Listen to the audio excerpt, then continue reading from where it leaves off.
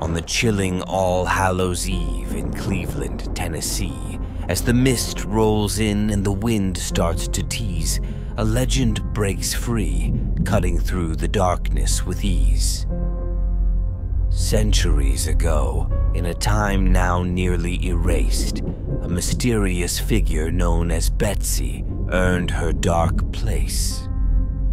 She would haunt the streets of Cleveland under the moon's embrace, her form tall, shadowy, and her footsteps leaving no trace. Cloaked in the night, she wore the blackest of veils, causing even the bravest of souls to grow pale. Many dismissed her as just a myth, a specter, a fleeting shade conjured up to enforce bedtime, to ensure rules were obeyed. Yet as nights turned to days and seasons would fade, whispers among the townsfolk grew, and a foundation of fear was laid. Young ones, their faces lit by the lantern's soft glow, would exchange stories, their voices tentative and low.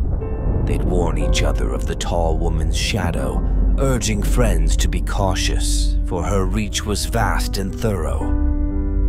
The talk wasn't just idle, it was grounded in fact.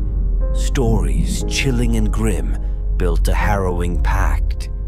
Tales of children, once lively, now forever abstract, who went missing on Halloween night with Betsy's presence intact.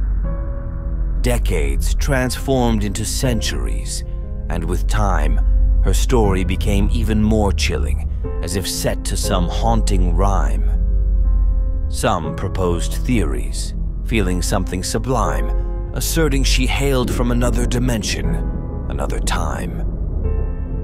Her hunger for souls, they said, was her anchor, her chime, while others whispered she sought vengeance for a long-forgotten crime, a tormented spirit bound, always in her prime, wandering endlessly, every mountain she'd climb, searching for an answer, for a sign.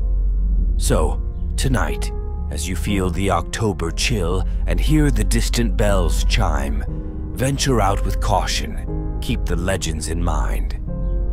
When the world is silent except for the owl's rhyme, listen for the rustle of a cloak, the ethereal paradigm. For as the town clock chimes, signaling the late hour's time, if white eyes meet yours in a gaze so prime, pray you haven't met Tall Betsy in her haunting paradigm. Because, my friends, on Halloween, legends don't just reside in lore or mime. They awaken, they breathe, and sometimes they intertwine with the real, making the night's experience truly sublime.